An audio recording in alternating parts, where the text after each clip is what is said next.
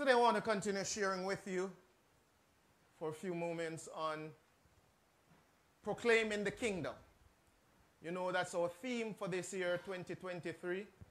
And we believe the kingdom stands above everything else that is offered. There is nothing that can be compared to the kingdom of God. All other gods are idols. All other gods were created. We talk about the creator. If you go on the internet, you will see when Buddha was born, when Muhammad was born, when Haile Selassie was born. But today we can say of our God, age to age he stands. And time is in his hand. He's the eternal one. Before time began, your life was in his hands. And today we worship the one who is worthy to be praised. I want to remind you this morning, as we proclaim the kingdom of God, that God can get you out of any situation that you find yourself in. Even if it is your folly that caused you to be in that situation, God can still get you out of it. Because many of the situations that we end up in sometimes, it is our folly that got us in there. And I'm not saying that you should deliberately do things and God will get you out of it. You should keep allowing your folly to lead you because God will get you out of it. I actually say that against the background that when a season is on, extraordinary things happen. Just about everything in the environment subjects itself to that season. So for example, when drought is on, I mean, all the crops is like subjected to the drought. So the government and the systems have to do all they can to get water from here, there, and everywhere to try and keep them going because the season is having impact on anything and everything around it. So it's the same thing, you know, with the favor of God. If you are in a season of the favor of God, even if your folly got you in a situation, the impact of that favor is going to penetrate your situation.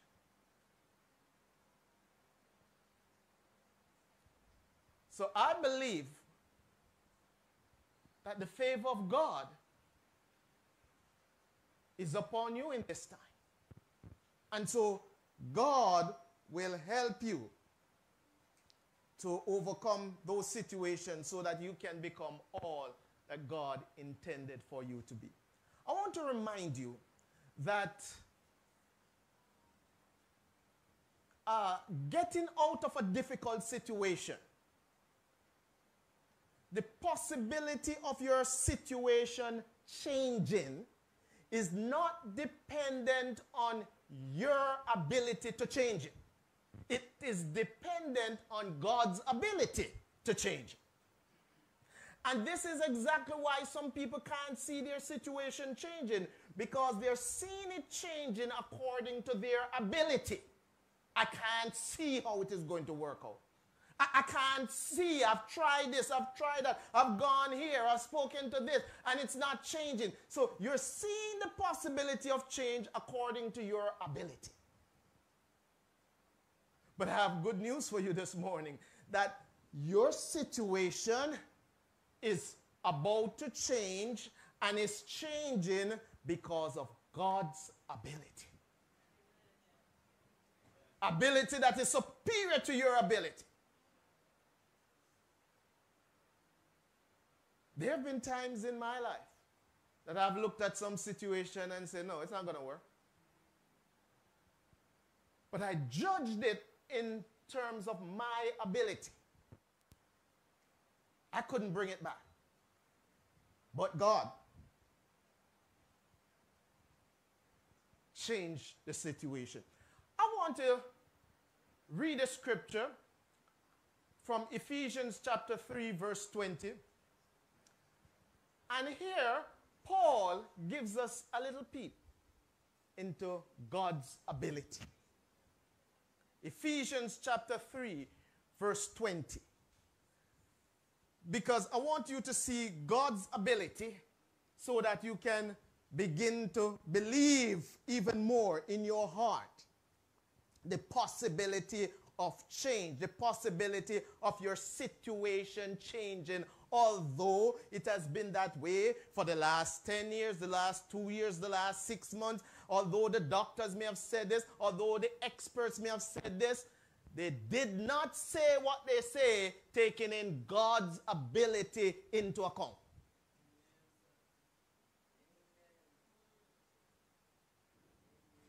Now to him, and notice that him starts with a capital H. So we're talking about God here. Now to him who is what? Able is a root word for ability. Now to him who is able to do what? Exceedingly abundantly. Now we could stop with abundantly. Because abundant is enough. But it says, now unto him who is able to do exceedingly abundantly above all that we could ask or think. We're talking about God's ability. Now, I know some people that can ask. You know, some can ask better than some. That's the reality. But I'm telling you, I know people who, if you give them the chance to ask, you probably would regret giving them the chance.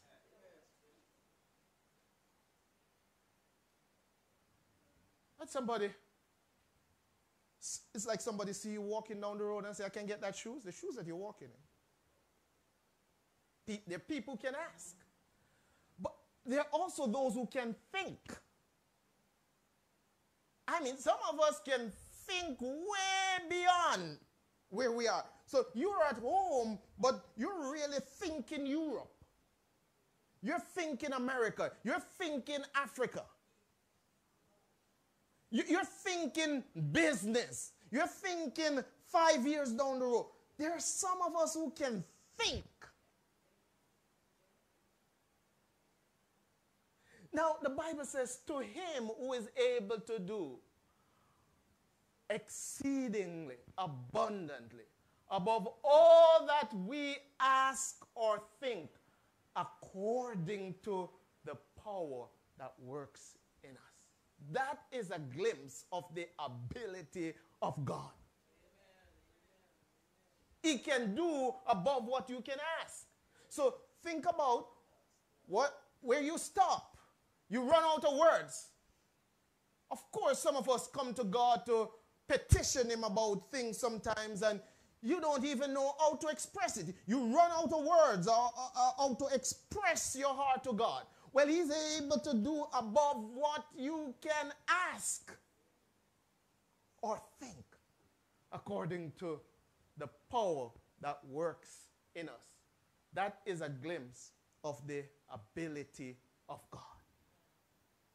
So God, or your situation changing, is not dependent on your ability.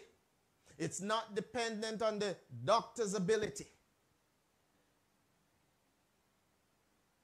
When I was about 12 years old, I had asthma.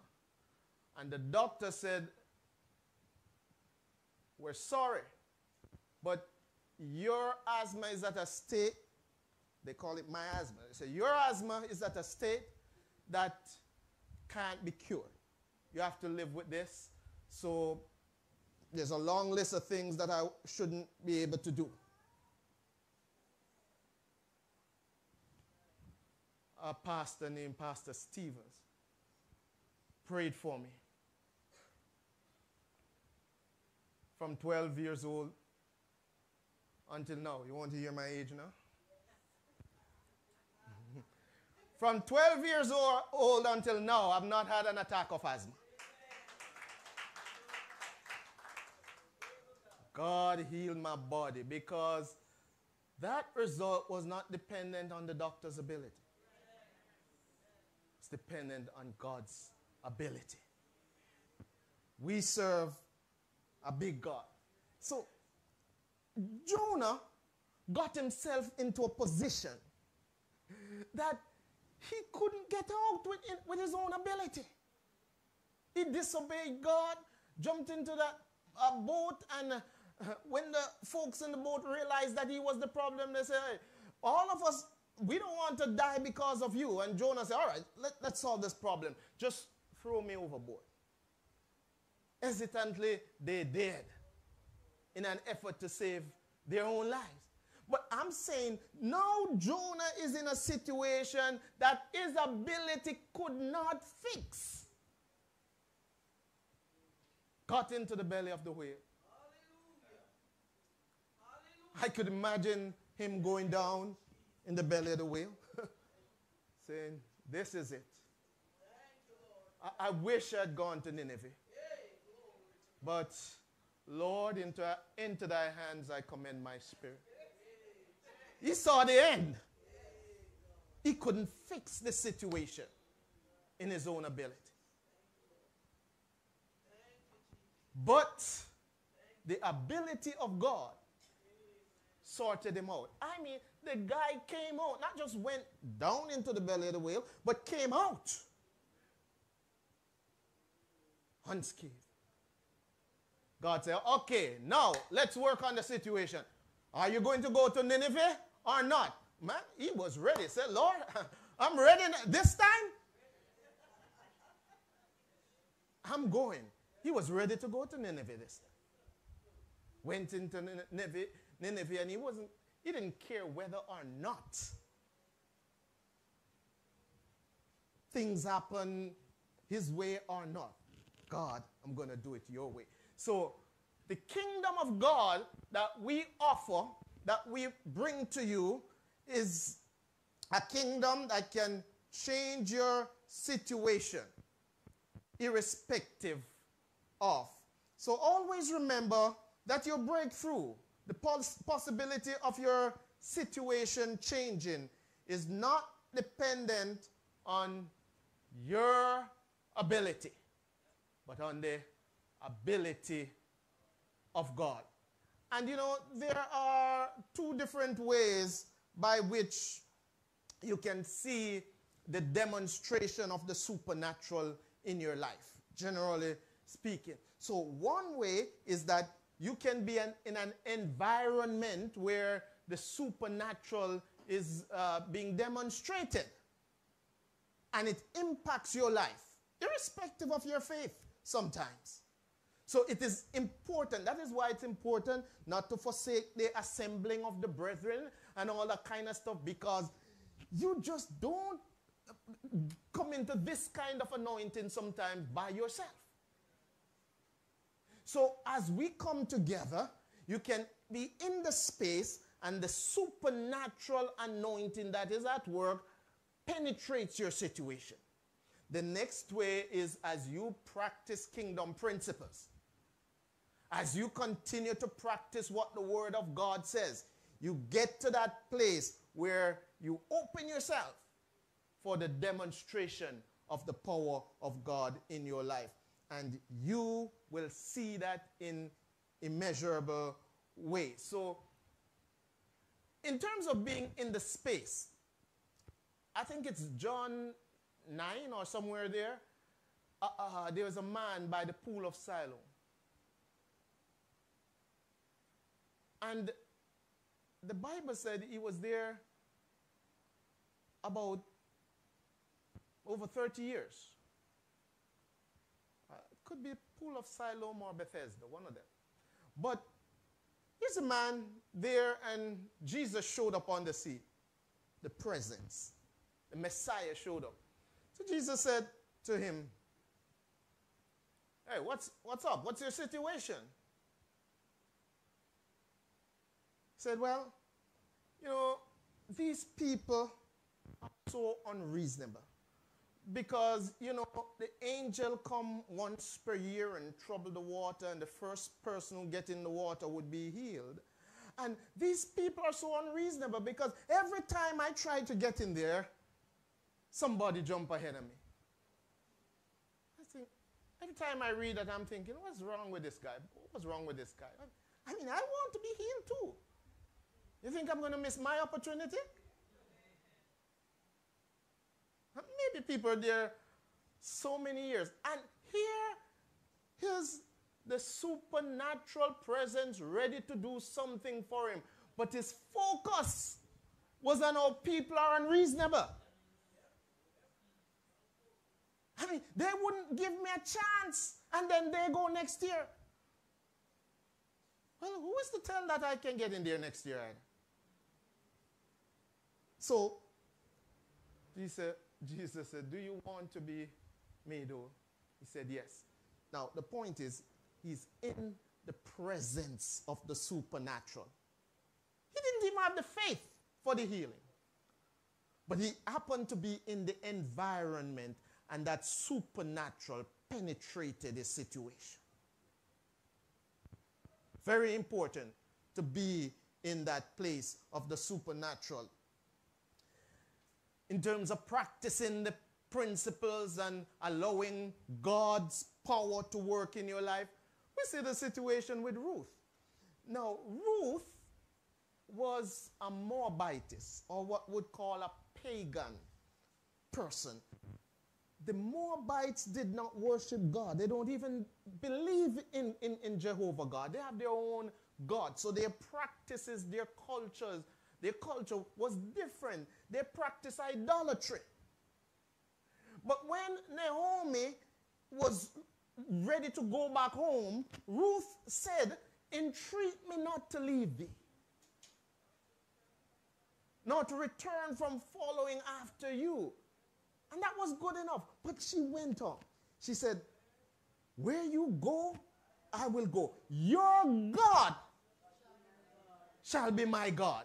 Well, she switched something on right there. Your God shall be my God. Well, if you want this God, then you're accommodating the supernatural. And against all odds, she left her religion, left her culture, left paganism, and followed after God. The next thing you know, Ruth is in the messianic line.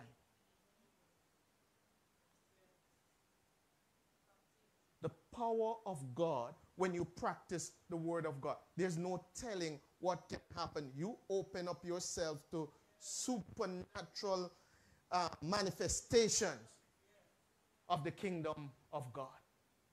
And we live in a time and a day where God wants his power to be manifested. There's some folks that since the beginning of this year, 2023, has not seen a manifestation of the power of the supernatural God in their life. That is serious.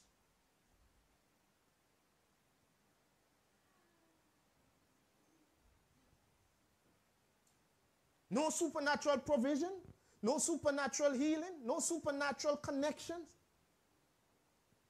no revelation. One morning you woke up to see God in a different way, nothing. Oh no. You need to come to prayer next first Saturday if you're in that position. We'll keep you here all day until you can see something. Because we can't make it without the supernatural.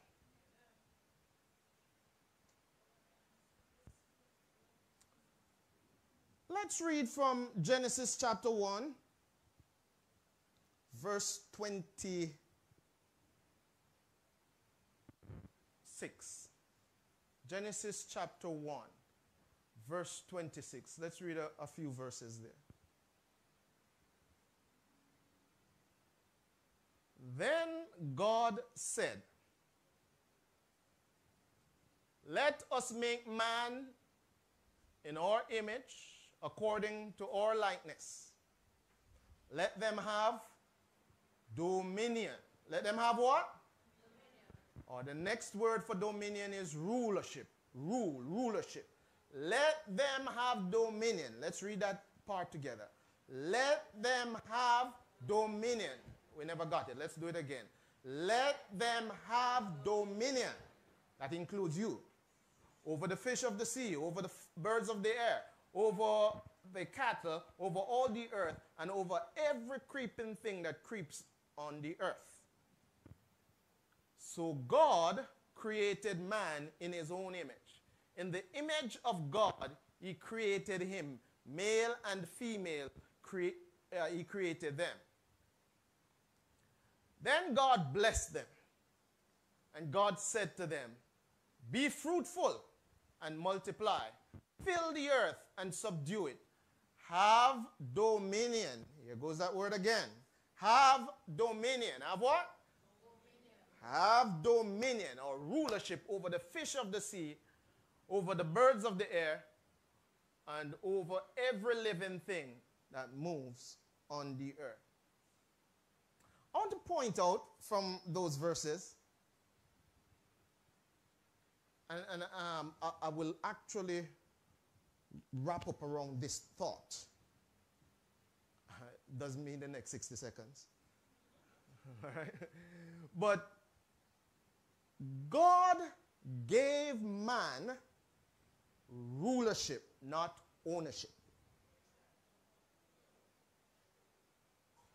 God gave man rulership, not ownership.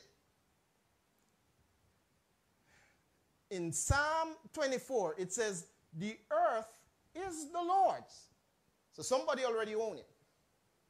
And the fullness thereof, the world and they that dwell therein. He owns it. So he gave man dominion, rulership over the earth, and not ownership.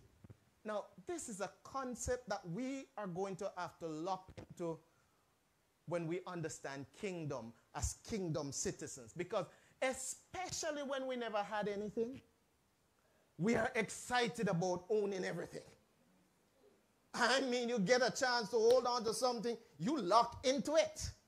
This is mine. You don't know how hard I work for this. But the truth is, God gave us rulership and not ownership. So I know you might say, I have 10 pair of shoes.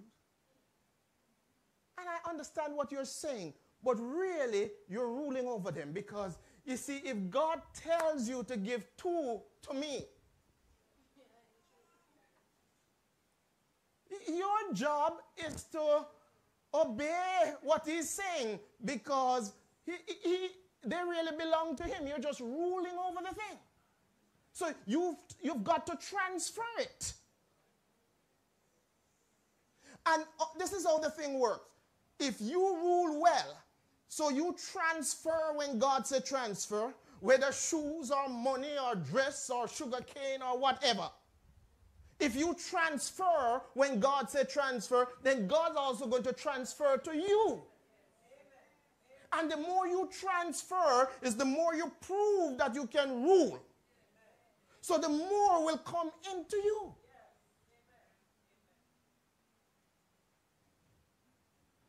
I think it was last week Sunday. I was in Tulsa.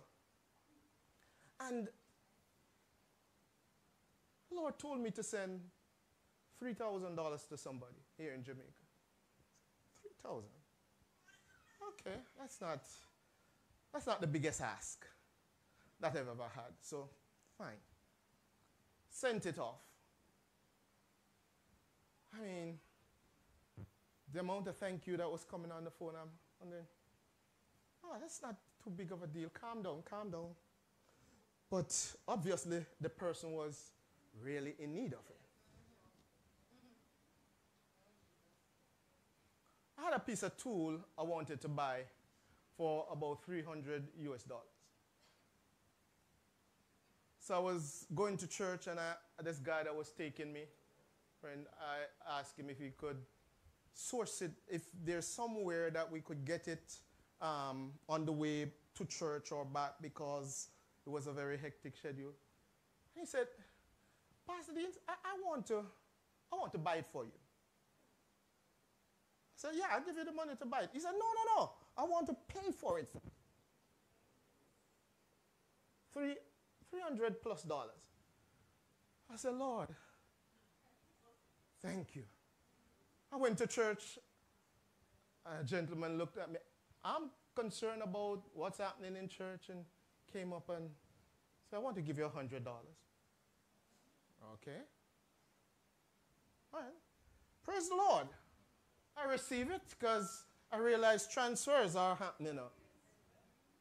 At the end of that evening, the pastor said, Pastor Deans, you know, I was looking at you in church today, and I want to give you $500 personally for yourself to just bless you. I said, wow. Lord, why didn't you tell me to transfer some more?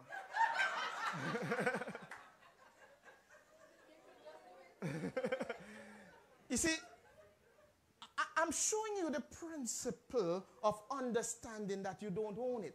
Some of you have that bank account locked.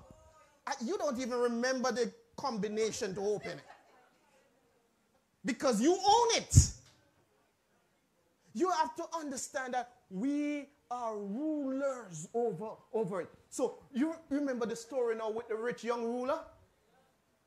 So he came to Jesus and said, hey, love thy neighbor as thyself, and love the Lord. I passed that already. Yeah, God, I've got that part.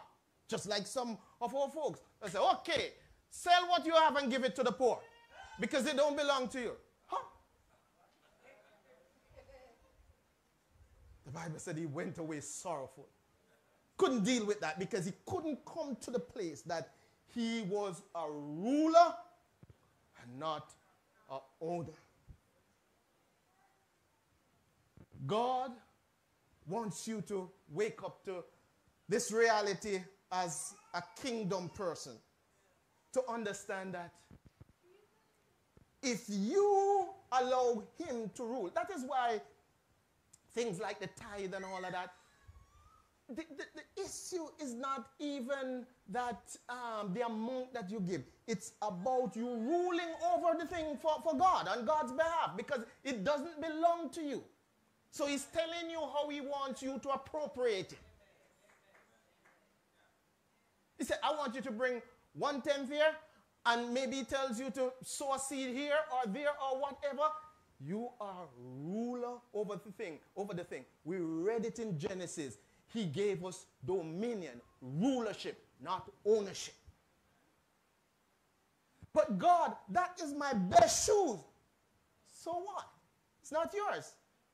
That's the problem. You're best. But it belongs to God. Everything that you own, or everything that is in your possession, the house, the car, the money, the clothes, it all belongs to him. And he has given you responsibility to be a steward over it. And when you begin to understand that, then he can transfer other stuff. Because you see, if you are still in the mode of ownership and lock everything tight, then anything that he wants to get to Brother Murdoch and he wants to pass it through you, you're going to detain it. So he can't bring it through you.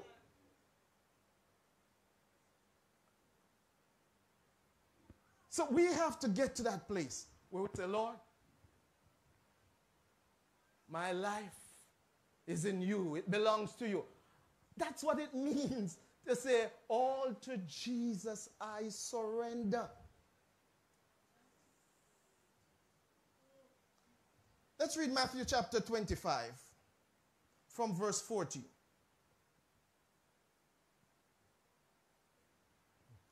And as we look for that, let me say, if you try to own the stuff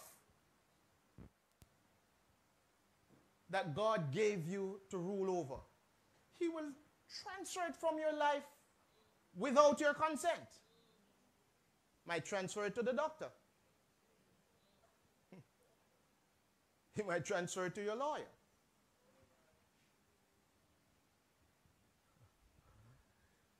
He might transfer it to the school that your kids go to.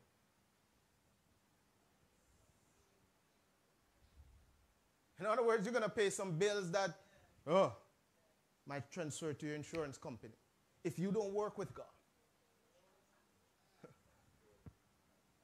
The kingdom of heaven is like a man traveling to a far country who called his own servants and delivered his goods to them.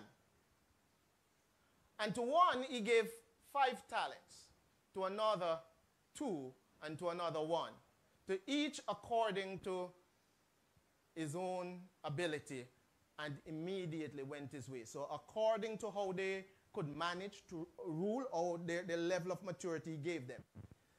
Then he who had received 5 talents went and traded with them, and made another 5 talents. And likewise he who had received 2 gained 2 more also. But he who had received 1 went and dug in the ground and hid his Lord's money. That's rule. After a long time, the Lord of those servants came and settled accounts with them.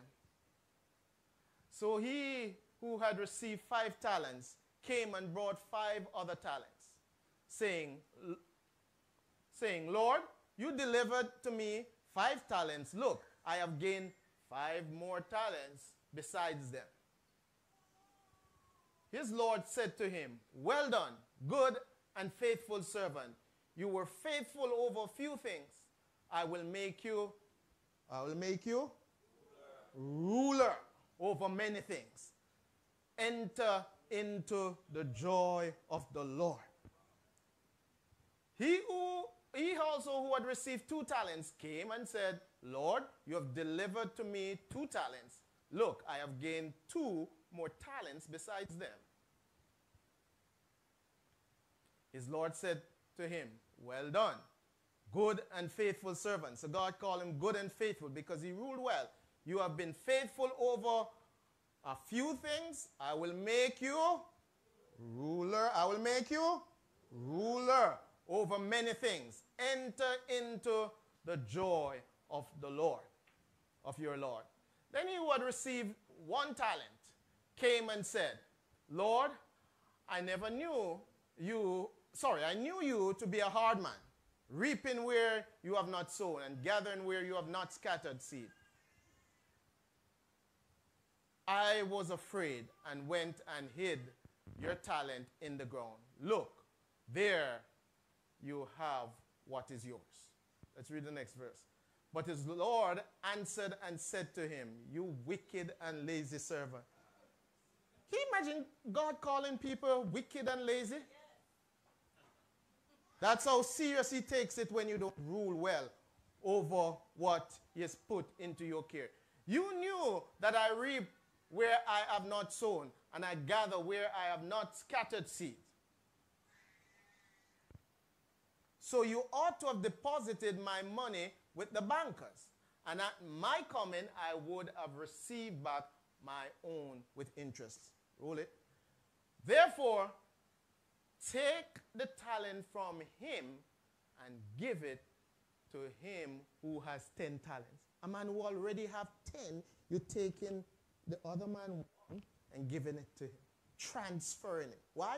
Because that man ruled well. That's why the Bible said, to whom much, to those who have much, much will be given. Because it is not a matter of God favoring somebody, but it's a principle. If you rule well over the thing, the principle will work for you. So more will come to you. More will come to you so you can rule and be a good representative of the kingdom of God. So, ladies and gentlemen, I beg of you today to stop owning what is around your life and understand that you are supposed to be ruling over it. And as you rule under the inspiration of the Holy Ghost. I believe you're set for a lot of transfers. Because it is according to God's ability and not your ability. So that's why when God tells you to give and you don't, or, you just decide that I know what that person did with their money or something they did last week or last month. I ain't giving them nothing. What are you doing? You're shutting down your space. God can't work through you anymore. So guess what? He'll have to transfer around you. I believe that as a people, as we learn rulership, having dominion, as opposed to ownership, because you see, rulership is progressive. Dominion, ownership is kind of stagnant. You own this, so you stop. So I put my boundary here. Don't come over my yard. This is mine. That's how we fence up what we own, whether in terms of property or anything else. But as we understand that we're rulers over the earth, what God has given us, you realize that, hey, you're a gift to the whole world. So you're not stuck in any one place. I believe that as we understand the kingdom, as we declare the kingdom, as we preach the kingdom this year and people see the merits of the kingdom, we're expecting greater manifestations of the kingdom. We're expecting to grow in our maturity in the kingdom. And I expect to see the kingdom working in dimensions, in measures like we've never seen it before.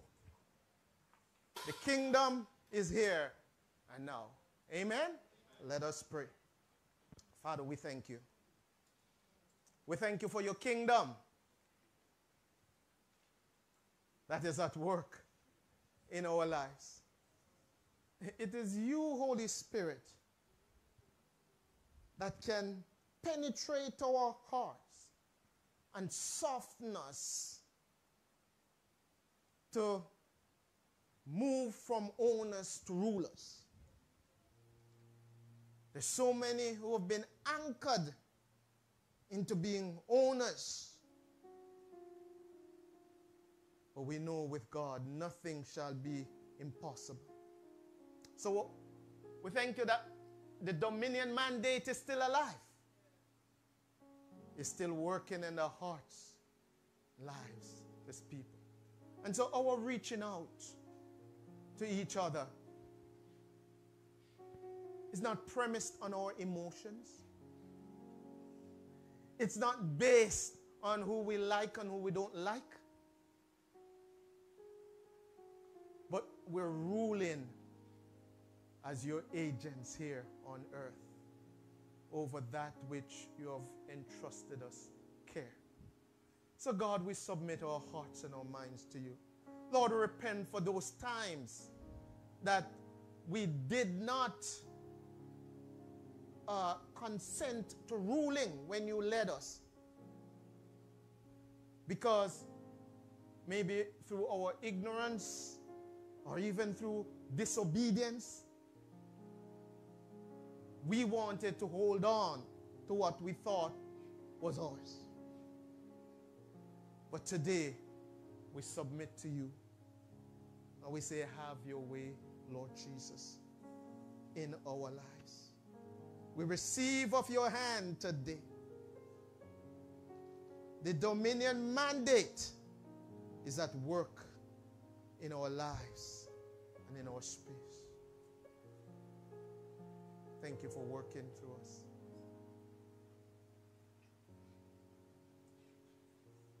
Holy Spirit, yours is the kingdom. Yours is the glory. Thine is the kingdom today. Thine is the power, the glory forever and ever. Amen. Lord, we pray.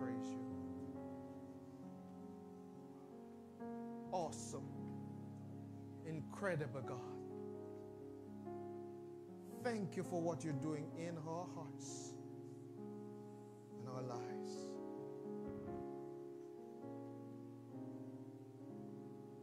Thank you, Jesus.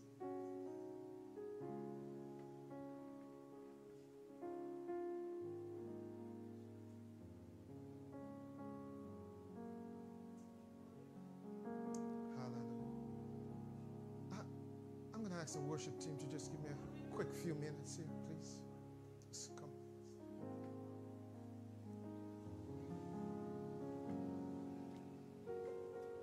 So all honor, all glory, all honor, all.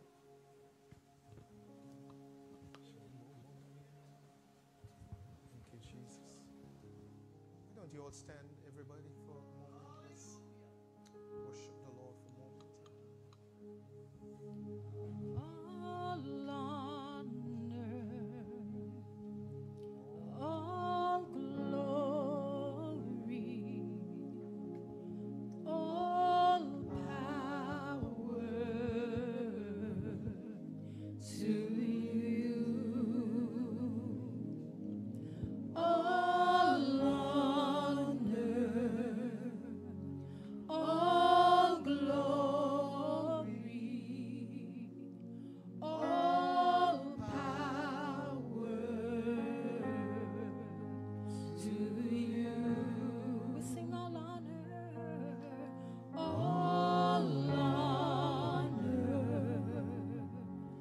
Oh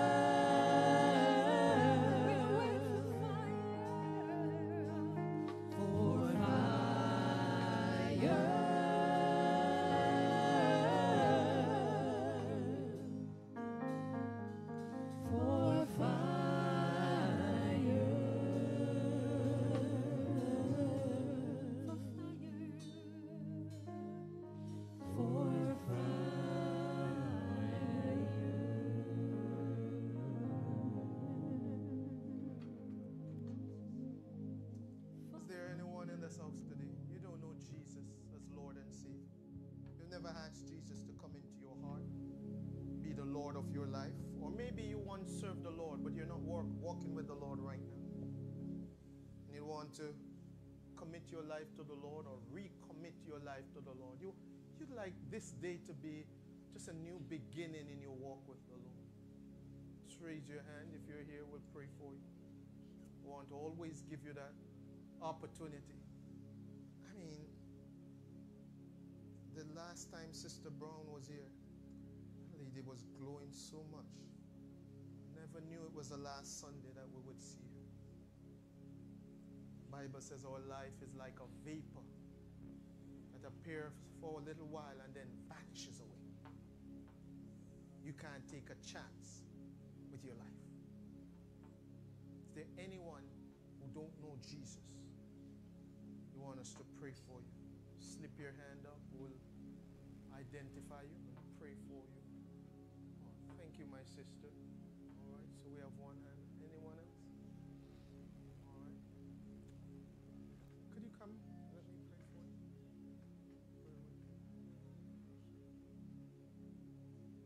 Thank you so much.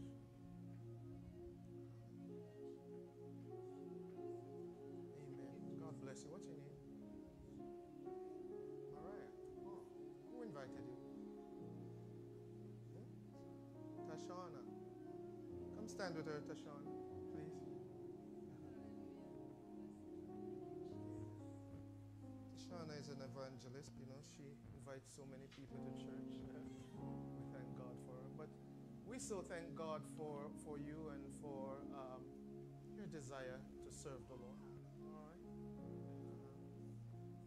I'm going to lead you in a prayer that I want you to repeat, and I'm going to ask the congregation to repeat also as we take care of this situation. Just hold our hand for me.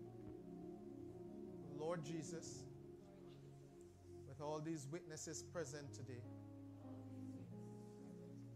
I publicly confess you as Lord and Savior of my life. Come into my heart, Lord Jesus, and be the Lord of my life from this moment and forever. I promise, Lord Jesus, that I will serve you for the rest of my days. And I thank you, Lord, for keeping me. In Jesus' name, amen. Go ahead and put your hands together. Welcome her to the family of God. God bless you. We're so happy for you.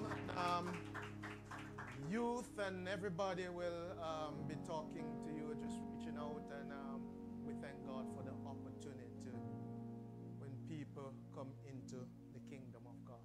Amen. You may be seated for a moment.